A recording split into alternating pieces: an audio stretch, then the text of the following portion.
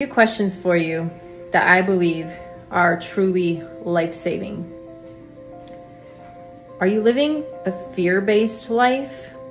Majority of the time in anxiety, overwhelm, stress, insecurity, doubt, anger, disappointment? Or are you living majority of the time from a heart-based, expansive love experience, where you're feeling joyful, relieved, content, satisfied, excited, confident, secure, safe? Which one do you live in majority of the time? Did you know that the heart is here for expansion? The head is here for fear.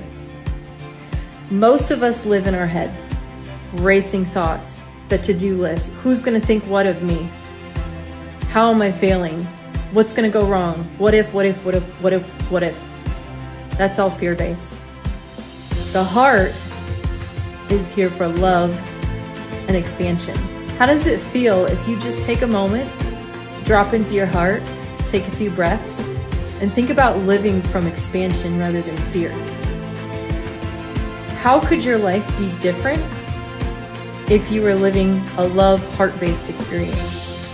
What are you missing out on in your life by not living from your expansive heart and love? These are some deep, serious questions, but I think we don't necessarily take the time to contemplate them, and our life can literally be at risk because of it. Not that we're gonna just drop off and die because of it, but that each moment we're creating our life experience.